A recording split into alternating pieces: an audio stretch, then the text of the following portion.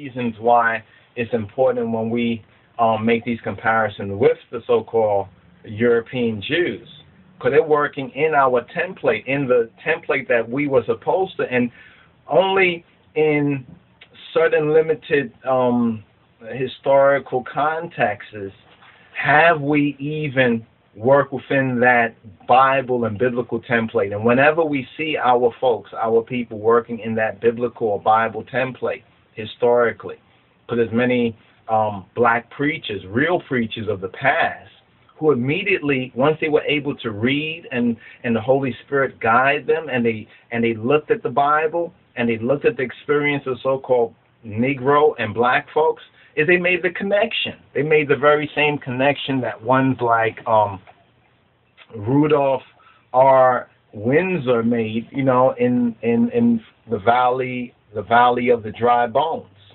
You understand the conditions that face black people in America. But a lot of black people, they're afraid or really rebellious. You understand? That's what the Lord says. The Lord says, my people are a peculiar people. He says, my people are a peculiar people. What does he mean by that? Any other people would gladly and would have made this connection already. You understand that, this connection being evident and being real, but black folks don't want to deal with it. So we looked at that Viola Davis, the maid thing, because now they're hoping to win for a maid thing, even though the last time, or before the last time, no, the first time actually, any black woman won like a maid kind of Oscar was for a maid role. I think that's the Gone with the Wind, the one, the maid, the black maid in the Gone with the Wind. Now we have a movie called The Help, because that's exactly they're trying to return black people to their position. Especially the black woman is very important, because How to Make a Slave, Slick Willie Lynchism says it very, very plainly. Says that the black woman is the key, is vital for our economy. This is why with the feminist movement, the whole feminist movement connection, the feminist movement of which was white supremacy used their daughters, their wives, to infiltrate and to stop the black power movement with the rise of the feminist movement.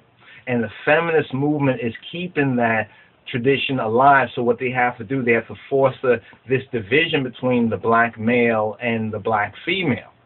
You understand? And to busybody themselves in the black people situation and make the black people dependent on white so-called intellectuals and social scientists and others to solve black people's situation. So when black folks write books like this, or like even the ISIS papers, Francis Cress Welsing's book, and have researched these topic matters and present all the evidence, the majority of black folks and the so-called smart ones, the ones that have gone to school and university, they turn a deaf ear to it. But then when the white people now read these same books, this is interesting, when white folks read these same books and then regurgitate and paraphrase and rephrase what our own intellectuals, our own black folks have written and have researched and presented for us 50 or 100 years earlier, or a long time earlier, then black people are willing to accept it. What should happen to such a people? Do such a people deserve to be free? It should be very clear what the answer is to that. So we have the maid, the help. So they have to keep the black people by keeping the black woman. This is where the black woman, we always talk about what's the role of the black woman and giving the black woman her due. And in truth, there's a very true point to that. But it really begins with the black woman. It can't really begin with the black man, because black man may know it's true. You know what I mean? And black men may know it, some black men may know it's true, but it's only until or when the black women themselves start to recognize that truth. And this is this is where the struggle, this is where the whole struggle is right now. This is exactly, where the struggle is right now, concerning our so-called, our so-called people. But so does Yotor tell us anything? Does Jethro tell us anything? Yeah, Jethro tells us that we have to get our house in order, and it speaks to the brotherhood. This is why I said this was a brotherhood point, and it's interesting because when we posted the first part of this brotherhood, the 4 parts, the previous 4 parts, and it's important to look at those 4 parts of the RSS number 17, 4 parts. Also, we want to announce right here is for the discipleship. We're still in this particular semester right here. We're at 17 of about 52 portions.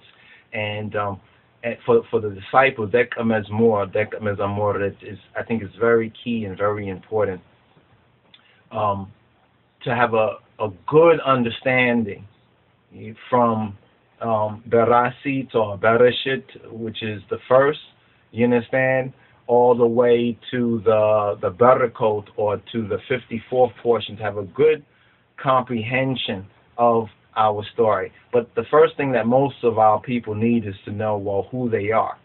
You understand, who we are as a people. And this is why, once again, we suggest this particular book, From Babylon to Timbuktu, because it gives us some of the historical context, how we got over here, how we came from over there, over here. It gives us the pre-slavery. This is Black History Month.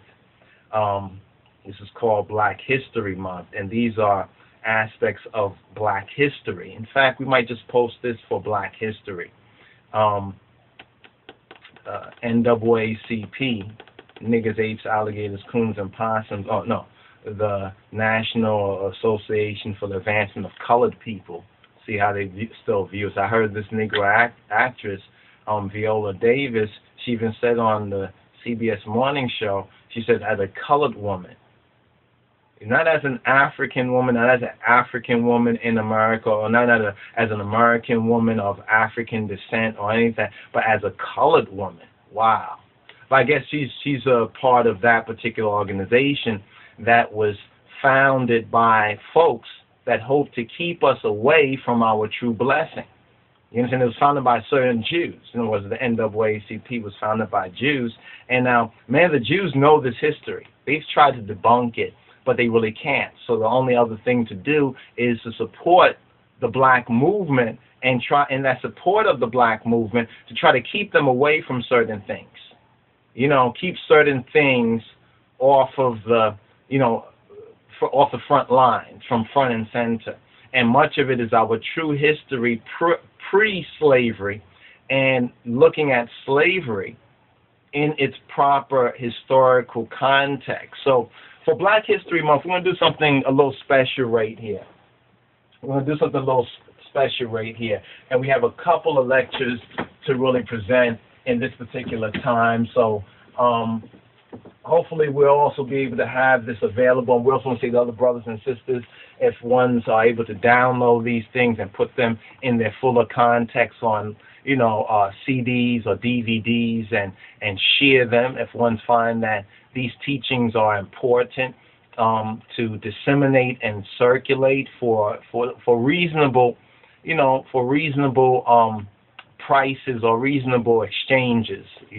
Please do. And we want to just give a permission, you understand, basically on that, to keep this, as the match says, by any means necessary, by any means necessary, to feel free to disseminate this and put the teachings in their context. That's the main thing we ask, because, for example, this is going to be a special part for Black History Month, because this is a bunch of nigger shit. There's a lot of nigger shit out there, but it's not really talking about our history as this particular once lost but now found Beta Israel, as we, as Black Hebrews or Black Jews, or more correctly as Ethiopian Hebrews and elect RASTAFARI. So while we still have a little bit of this, we're roughly past the midway point of this month, since this month of February 2012 is, well, February, all Februarys are the shortest month. So this is what they give for black, so-called black history. It's like a joke, basically.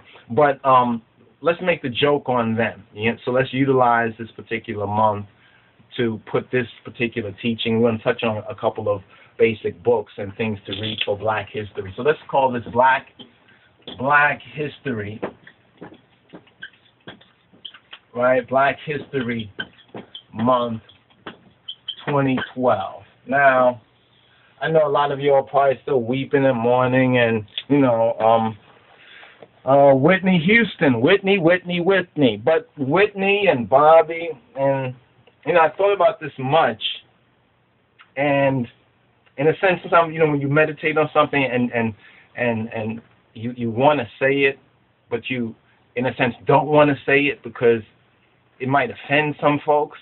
That's the truth right there. You see, that's how you know when you found the truth. Why don't you want to offend certain people? Because you don't really want to offend some people, off-end them. They're going to be a little off-ended. But Whitney and Bobby, they're like that guy in the Matrix. At least Whitney, I would say. Bobby still, with his life, there's hope. So we can still hope. You understand? But the decisions people make are the decisions people make. They found Zion. They found a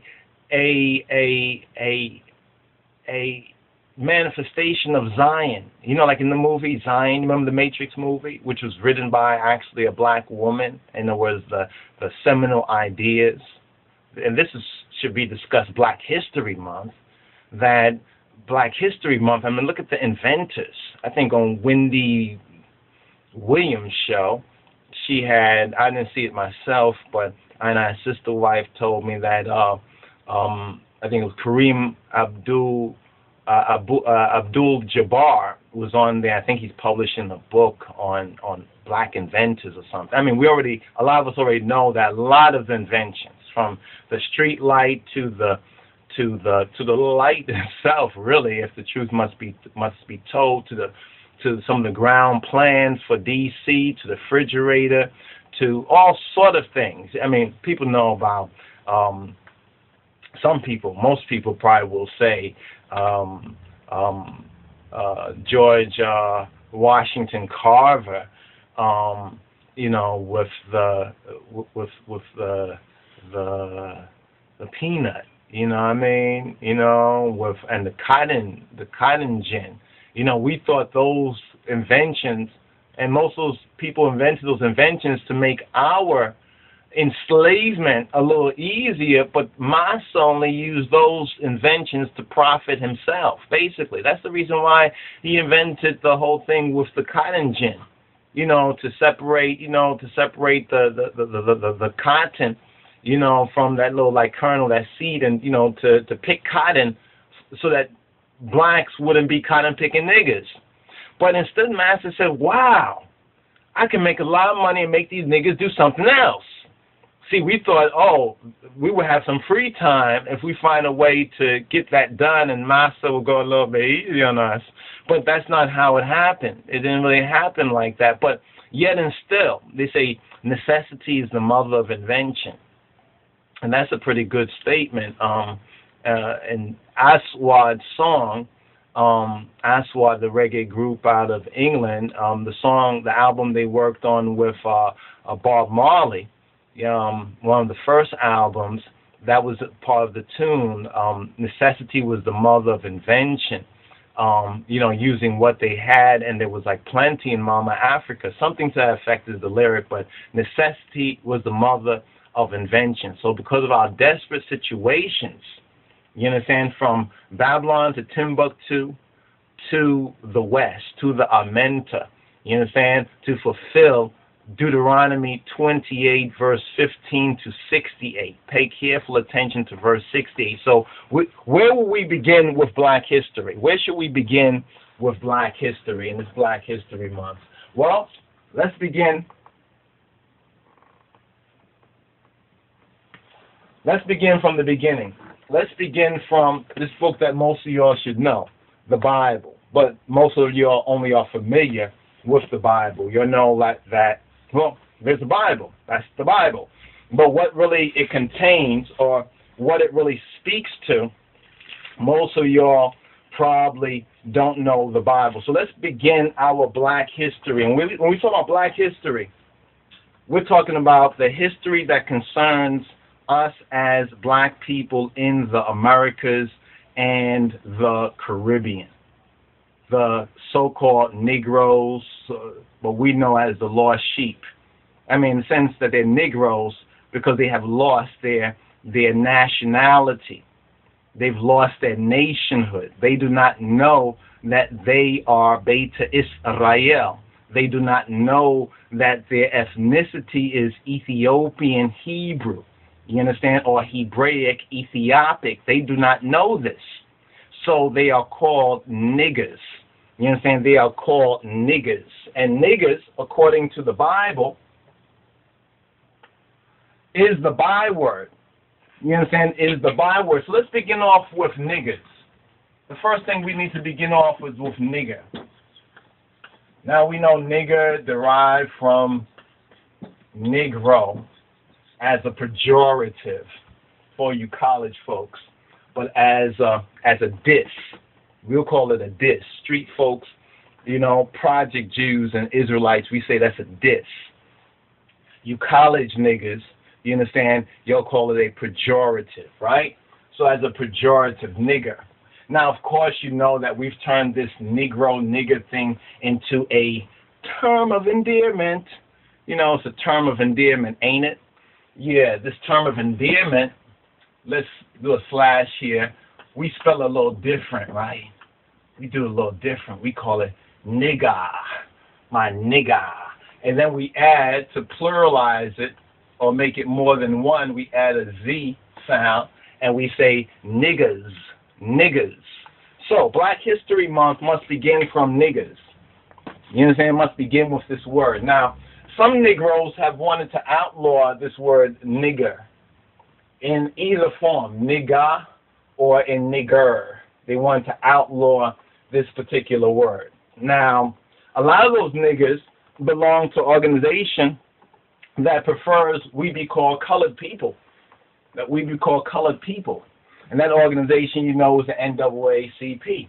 Now, the NAACP was not founded or directed by Black people. That means someone else was trying to redirect us. It's like in a court case, you know, where the prosecutor and the defense, and they say, I like to redirect.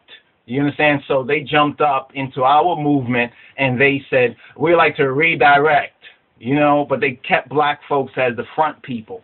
Because when you go back to even Planned Parenthood, you understand, when you go to Planned Parenthood, that organization founded by like Mary Sangers, right? She basically was a racist. She was a white supremacist. She was a eugenicist. You understand? The feminist movement regards her as a champion. And a lot of dumb nigger bitches, females, you understand, who have other issues. You understand? Other traumatic sort of issues with Black men and the males and so forth and so on. They are used as the attack dogs, you understand, of the white woman who are running this feminist operation on behalf as a subsidiary of white supremacy. That's a subsidiary of white supremacy, you know, the feminist movement and everything. Because it's not Black women really looking at their situation with a knowledge of who they are, deciding what they need to do. No, it's them on the leash. You know, it's like they're like pets for these white racist bitches, white racist females. I mean, you know, some may find it offensive because it's true. You see, it's not that they can't really demonstrate with facts or evidence that it's not true. And they will try to hoodwink and bamboozle you and torture you in various different ways. You know, they'll try to torture you, you understand, into believing something a little bit differently, you know. But that's the truth, and there's a lot of other evidence. A lot of other folks have actually gone into these particular subject matters that we just kind of briefly reference so we can get a context. You see, because if we don't have it in context, all we're dealing with is nonsense. So we need to put these matters into better context. So let's once again begin with the Negro, Niggers. So this is Black History Month. You know, so what I want to do is, are there any niggers in the Bible? Are there niggers in the Bible? This is what we want to know. We want to know, are there niggers in the Bible?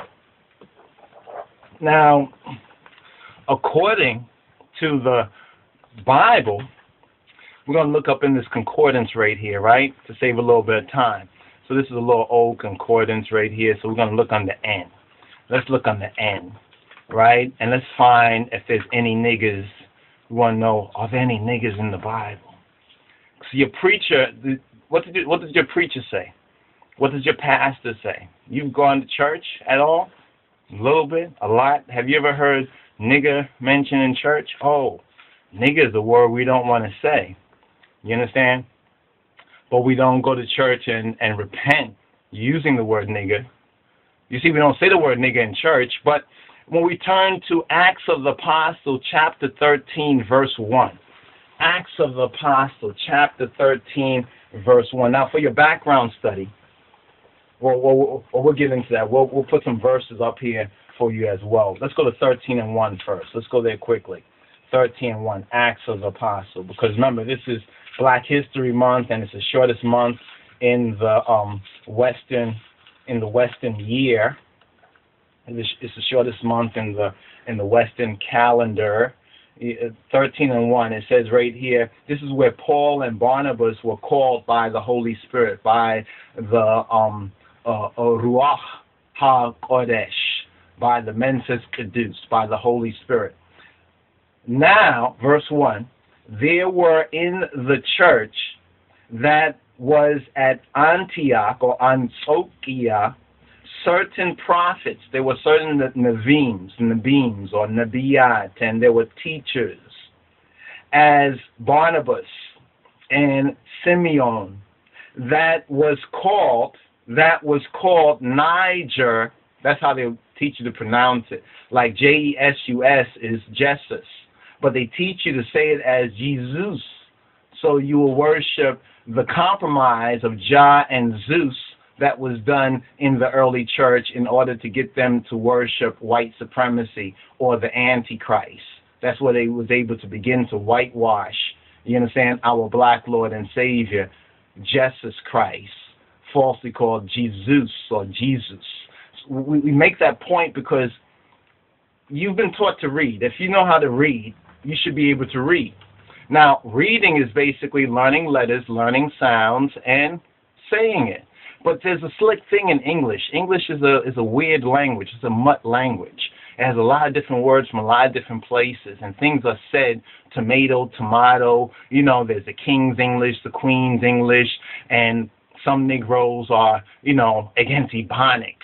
You know, why? Because it's ebony, and ebony is the hardest wood. You see, white supremacy don't want you to be firm. They want you to be pliable, malleable. They want to be able to shape you into whatever image gives them pleasure. It's like when you go into some of those old classic homes, some of those rich folks' homes, right? They have these little dolls around, you know, and these little statues, and then some of the paintings of these little, like, midget dinkoch, you know, dwarfs. These little black dwarfs. It's like in ancient Egypt, he was called Bes, known as Bes. But these little black midgets around, like little cupids, almost like stupids, little black stupids called cupids. And, you know, It was just Valentine's Day. But most folks don't know that Saint Valentine's was an African saint. People don't understand. Saint Valentine's was an African saint who was martyred, you understand, because of heterosexual love. See, people don't understand that. They don't really reckon. It wasn't about love. No. It was about, so the things that are going on today in Sodom, spiritual Sodom in Egypt, were the same things that were going on yesterday. You see, but what they've been able to do is erase your historical memory. You understand? Or not even teach you it to begin with. So all you know is all you've been taught, and all you can figure out is based on what you have been taught. So you can only see limitedly, you know what I mean, only limitedly within that, you know, within that framework. Because like if the light is out, you can't really see anything. If there's a little bit of flicker flame, you can see a little bit. As the light gets brighter, you can see more and more and more. That's as you learn more, as you become illuminated with the truth. But you have to begin by loving the truth. Loving the truth means you want to find out what is true, even if it hurts your immature feelings and emotions. You want to find out what is true. But most folks don't have that desire. You see, because they already have an investment in the unprofitable works of unrighteousness. And because they have this investment with that, you know, they've gotten rich of the things of khatiyat, of sin, of evil, you understand, of wickedness, you know, and because they have a substance abuse, materialism is substance abuse. Now, that's an interesting subject matter, materialism, substance abuse. We can get into that a little bit more. Write that down, note that, even investigate it for yourself. You understand, until we come again on that particular point. Because we don't want to lose sight right here of nigger. We can't lose sight of that nigger. You understand? And that nigger is ourselves. So we've lost sight of ourselves. We've become ashamed to recognize, well, this is a part of our, oh, it makes me feel so. See, Negroes have to recognize that God gave you a left brain and a right brain for you to use all your brain. Not only your so-called right emotional, we black people are right brain people, we emotional, we like to feel it. God also gave you a left brain. You see, but the left brain aspect has been totally neglected and rejected and disrespected. It has been. Because when we look in our history, when we look at black people who did something, we only look at the ones who appeal to our right brain side. That's who the majority can easily assimilate and appropriate. You understand? Those who appeal to our feelings, immature our immature feelings and emotions, as it were. But let's get back to this nigger. So we have Simeon, who was called Niger, and Lucius or Lucius of Cyrene. Remember Simon of Cyrene, which is a place in North Africa. Some say roughly around Libya. You understand, when it was black. I mean, when the blacks were natives, not the Arabs or Arabs of the Bedouins of today. And Manaen, which had been brought up with Herod the Tetrarch and Saul. So that's the whole context of the sentence right there. But here's the main part that we are focusing on. There is this one who is called Niger. Niger. Let's put this up here. Niger. So they give us the spelling of this as Niger.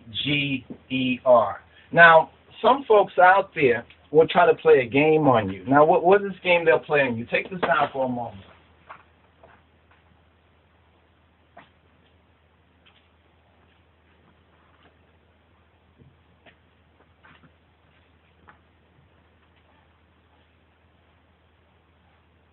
You know, they'll try to play a game on you. I'm trying to find this this document. I want to be able to document this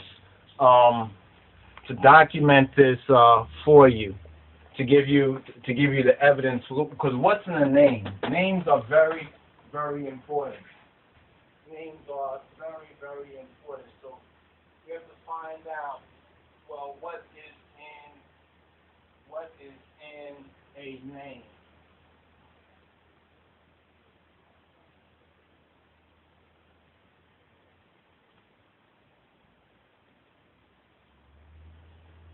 What is in a name? What is in a name? Sorry about that, my people. In the excitement to bring this lesson, there's a particular book that we thought we had right here, one of our reference books, the Metaphysical Bible Dictionary. We'll try to get that for you, just to, because we know what the meaning of this is, but we want to show you how to document this for yourself. You understand? So that you can find the truth, so you can be able to find the truth for yourself. And there was a quote that we had wrote down here concerning names as well. Why names are important, because names are the matrix, in a sense. Names are the matrix that contain, what we are mining for, what we are digging for, what we are seeking. It's in the name. And names have two aspects to them. Names have what is known as the etymological side. The etymological, from the breakdown of that word, etymological is a two-part word. Etymos, logos. Etymos means true, and logos means word, speech, logic, in a sense. And then we have the connotation. Now, the connotation is how words are used at a particular time. It's like the colloquial or the dialectical, or in a certain particular time. It's like, even today, there are words that we use, even in this whole Facebook, Twitter, texting generation, internet, so forth and so on, electronic, whatever you want to call it, internet generation. There's a different use. Like LOL don't mean lol. It's an acronym, but it takes on the idea of being a word. And this is how things can be connotated. They can be shifted and twisted. Even slang is a connotation. When one says something in slang, they're not saying it according always to the etymological meaning, but the implied meaning or the interpreted meaning, you understand, or the superimposed meaning of a word. And there's plenty of examples of that, too many to even get into right here. So names are very, very important. So when we find this word Niger, really nigger, it's nigger actually, nigger, Niger, nigger. It has a link with Africa, of course, because obviously, unless you are dead asleep, you're going to think about Nigeria. So when we look at this right here, Niger, the interesting link is we have Niger, and then Ya is here, Nigeria, which we know is a place in Africa. Now, they tell us that Niger, you understand, or actually Neger, if we look at the Bamarinya, we have this right here, Ne, Gay, Re, or Neger, Neger, Neger, Neger, Neger. That is it in this Ethiopic and the pure Amharic. Neger. So the sound is the same. So here they fool you, taking the G sound and making it a J sound. You understand? And twisting it a little bit, because this is modern English. Even the British laugh sometime at how we across the pond, speak English, language is different than the so-called Queen's English, which was the King's English. So you see how language can change, and the way black folks speak English and spoke English. We call it Ebonics, and they make a joke out of it, but language has been transforming. I mean, look how the Irish speak English.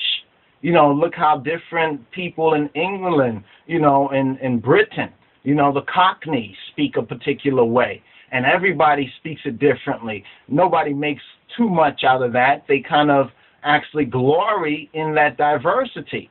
But when black people now also develop their own individualized dialogue, you have a lot of so-called niggers feeling ashamed of it. Why?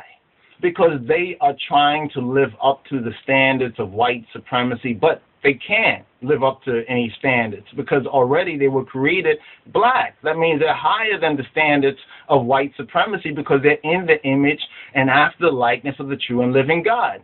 So that means when a lost nigger, a nigger tries that or attempts that, they try the impossible, and it can only end up in hell and destruction. And this is why we keep seeing these examples, even such as the Whitney Houston example and plenty other, Don Cornel, and plenty other of these examples. Saying not just the celebrities, but also so-called ghetto people, the rest of us. You understand? Or people that are not up in that so-called show business or whatever they want to call it,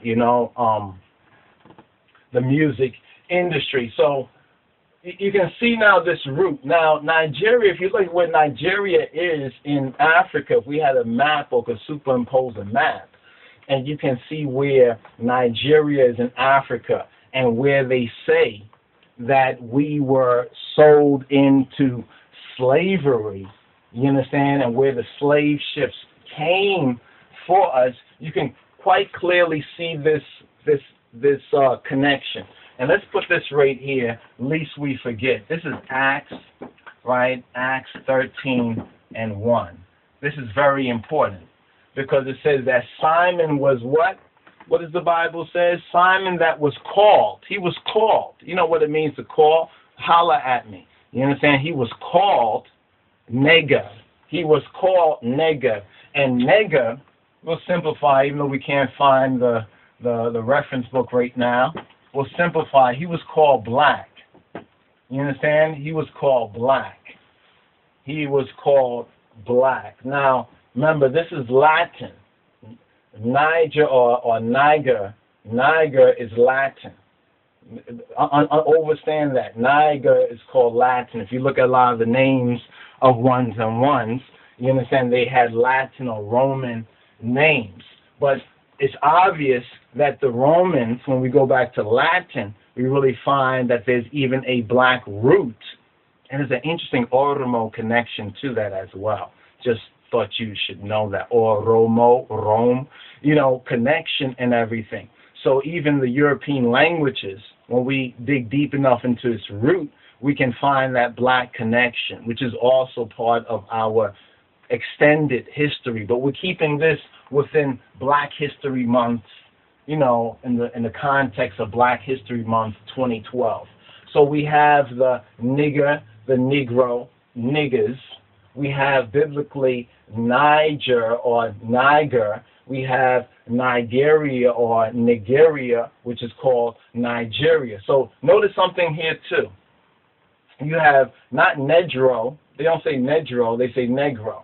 They don't say Niger. They say nigger. They don't say Niger. They say nigger. But now here, biblically, they would tell you it's not nigger here. It's really Niger here. They would tell you that this is not Nigeria. It's really Nigeria. You understand? They don't say it's Nigeria. But then the root of this, which is biblical, you understand? Here's where the Ethiopic breaks the code or discloses the true code and reveals the code. It is Neger. Neger. The pronunciation is very specific. If they wanted this to be Niger or Niger or something, there's another Fidel. There's an app for that. There's a Fidel for that. But this Fidel says gay or negere, neger, neger, neger, right? And this is Acts of the Apostle. We find that Simon, right? Simon was called black. Now, we say, are there any niggers in the Bible? Well, it's obviously that they call Simon nigger. Simon was called nigger. So this is a very important part of black history right here, that even this term of endearment, as many of the youth say today, they say, yeah, we say nigger, but we don't say nigger like nigger. You know what I'm saying? We say, my nigger. This is like a term. It's like a love. It's like a term of endearment.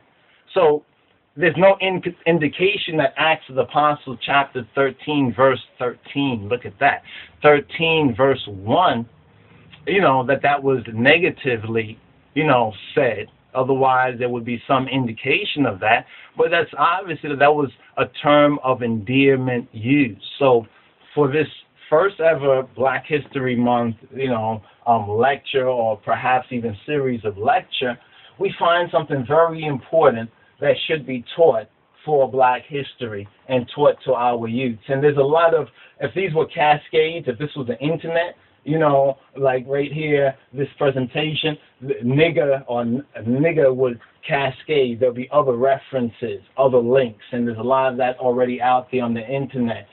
Under Negro, there'll be other links. These will be like drop down to other links. They can be expanded on and even deepened, and you'll find a lot of correspondence and relevance to real life. You understand? So, discover this for yourself. Now, once again, this book right here, The Valley of the Dry Bones by Rudolph R. Windsor, is highly recommended. And you can go to our study page, www. I know I don't have to say that, but lojsociety.org, and go to our studies page. And when you go to the studies page, you can download. I think we have some of these that you can download for free, or you can go to our books page and you can order a copy, or look for it on the internet, and it's out there. But these are some very important reference works. These particular two, these are foundational. These are crucial, because it's impossible to receive the fullness. Remember what Christ said? Ye shall know the truth, and the truth shall set you free. So if we don't know the truth, if we say, oh, that's not that important, then that means we're not going to know it. And then if we say, why aren't we free? Why there's no justice? Why there's no peace? Because you ignorant. You ignorant. You stupid. You don't know. Because you don't know the truth. That's why you're not free of all this stuff that's holding you down and making life miserable and making living not really living, because we are ignorant and we don't know the truth. So education is the key. You understand? And education doesn't just take place in the classroom, His Imperial Majesty says, our Godfather and King of Kings. So we have the Negro connection, black. Very simple. You understand? Very elegant, to the point. But now, where does the nigger come to America? Because we are American. African American. Now later on, of course, Africa comes into that equation. But when we came over here, they didn't really call us Africans. You understand? They call us nigger. So here's the biblical link for it right here. So when does a nigger come to America? It is interesting, because if we turn our Bibles to Deuteronomy chapter 28, Deuteronomy chapter 28, verses 15, let's put this up here. Let's document this. We have Deuteronomy 28, verses 15, right? Verses 15 to 68. 68. All right? That's the references right there. That's the documentation of it right there. What do we have here? We have the conditions that will bring chastisement. This is the editor of this Schofield Bible put in this kind of subtext here. The conditions that will bring chastisement in the land.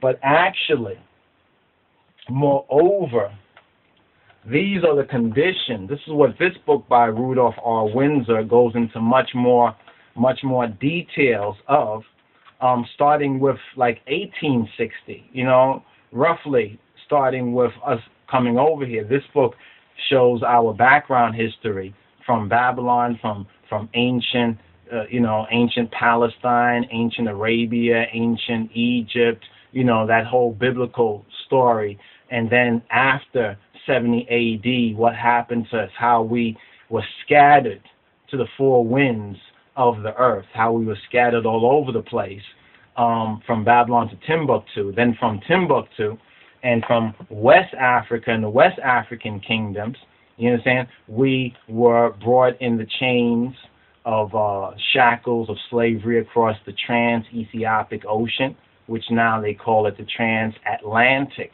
but that ocean was called the Ethiopic Ocean. And then there's a sub text under that actually explains the Ethiopian connection. You know, what's the significance of Ethiopia and the Ethiopian connection with us as African Americans and as blacks in the Americas and the Caribbean. So this book goes into much more detail, and just to give you a little hint of this, because this kind of summarizes, in a sense, this chapter while giving certain actual evidence, you understand, to back up that this is a biblical prophecy that is fulfilled perfectly and shockingly, you understand, and even tragically, it is fulfilled in black history.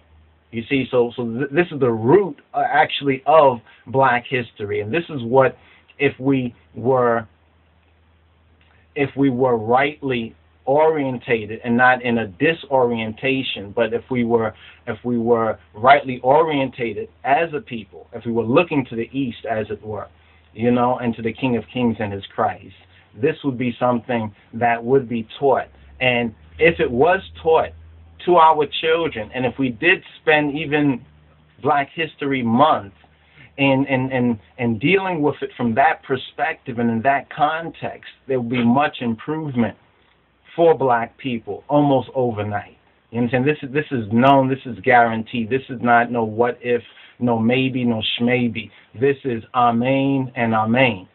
But The Valley of the Dry Bones, the conditions that face black people in America by Rudolph R. Windsor, is a fascinating compilation of history, anthropology, sociology, and theology. In clear, limpid prose, Windsor tells the history of the black people from biblical times until today, drawing extensively upon the Bible and many works by eminent scholars in various disciplines. The author has created a work that is at once inspiring and intriguing. He seeks to prove that the black people, more properly called black Israelites, quote, end quote, are truly God's chosen people, and as such should become more aware of their unique heritage, what we call our divine heritage.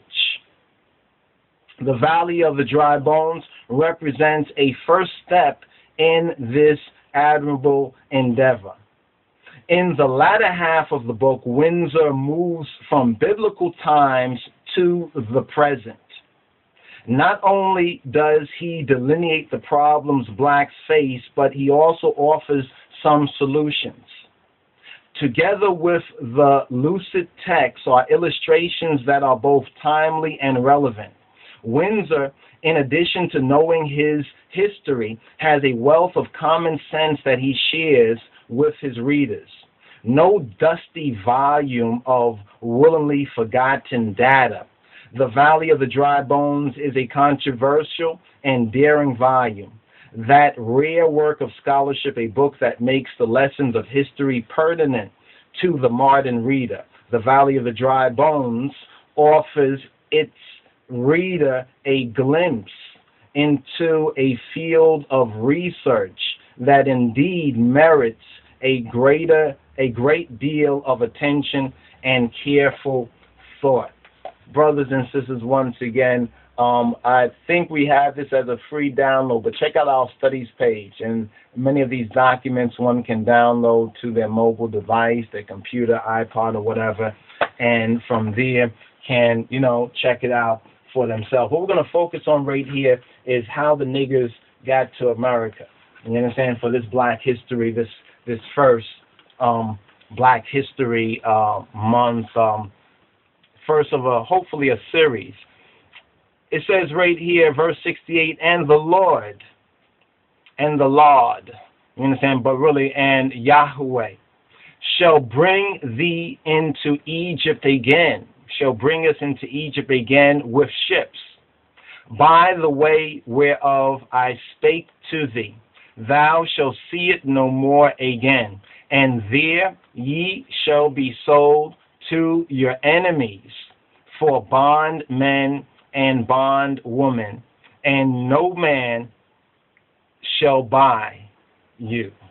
Now, you can see the picture of that right there. We came into what? Egypt again. Now, how is it, some will say, how is it that we come into Egypt again? America, not Egypt. Egypt is over there. This is America. You know what this is, right? Y'all know what this is. This is a dollar bill, y'all. You understand? And I'm sure by now, I know many of y'all should know this by now, but some might not. You see what that image is. Like Christ asked them, whose inscription? Whose inscription is on this? And they said, it's Caesar's. Whose inscription is on this? It looks like Egypt's. This is Egypt's inscription. You understand? And that right there is what the Lord was speaking of in Deuteronomy chapter 28, verse 68. You understand? Ye shall come into what? Egypt again. You know, that's where we're at. You understand? You know where we're at. You know what I mean? You should well, you understand, know where you're at. So Jah shall bring thee into Egypt again with ships. And then it says that we shall be sold to our enemies. Well, I mean, isn't that a part of Black History Month? We were sold. You understand? And no man shall buy you. That's what's interesting, that we were sold, but we wasn't sold for our real value, because some people argue on that. Well, how is it going to say we were sold to our enemies and nobody bought us? You understand? Because our enemies, you can interpret it or nothing. You understand? Or if the force of it is on the verb, then it's quite easily interpreted that though they exchanged us, they did not pay our real value. You know, but if you think this is your real value, you know what I mean, then basically you say you're nothing. You know, if you think a dollar bill represents your real value. But this is what the world wants you to believe, because they discovered something, that if they could hoodwink and bamboozle black folks, you understand, they could do it to the lost sheep of the Beit Israel. The devil thought, I'll do it to everybody. And that's where we're at right now. But everybody ain't going for it like the lost sheep went for it and still go for it. You know, that's the major difference. That's why 2012 is we live in very interesting times, or as the Bible says, we live in perilous times. So, you know what this is. You should know where we're at.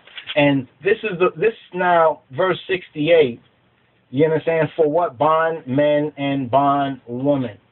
We were sold for bondmen and bondwomen.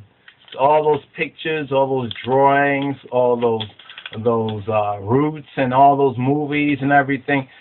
I think nobody really doubts the fact that niggers, black folks, African American, whatever kind of descriptor or name they want to call themselves, or others or whatever, you understand, the people we're speaking about, God's people, Jah's people, you understand, were sold into slavery in the Americas. We all know that this place is a spiritual Egypt. You understand? Therefore, if the only people we can see in history fulfilling this is black people, that also means that so-called black people, niggers, Negroes, niggers, you understand, are Jah's people, are God's people. And that means that we're the true lost sheep of the house of Israel, we Ethiopian Hebrews. And that is a powerful message and teaching for Black History Month, because it forces us to reevaluate, you understand, everything that we've been told. Some of it is still correct, some of the things that we were told, but we'll find out that much more, or perhaps as much or more, was incorrect. And we can finally learn one thing. And one thing that's very important is to know the truth. Because the truth is what frees us. You know, everybody talk about freedom, freedom, freedom. This person, they need to know the truth. That's what the truth. But see, when Jah says, and when Joshua says, Jesus Christos, our black Lord and Savior, says, ye shall know the truth. You shall know the truth about our black Lord and Savior. You shall know the truth about Jah's people. And see, those are the main true isms that must be known. You understand? So when we talk about Black History Month, the whole year should be Black History. You understand? Every day, not just for black people either, but firstly and foremostly for black folks. But every other people need to know that. You see, that's the real solution for these troubled times. But only a remnant still. It says only a remnant, and perhaps there'll be more. We cannot really tell. We cannot really judge. We cannot really say so, concerning whether people will receive it or not. But what we're going to do is we're going to pause for the cause right here, and ask you to read and study verses 15 to verse 68, and see if you can see niggers.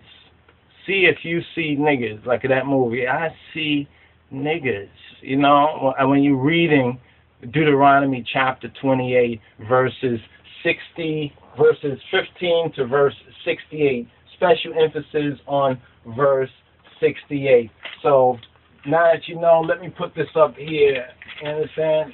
This is what it's about, right? Black History Month. Yes, one love.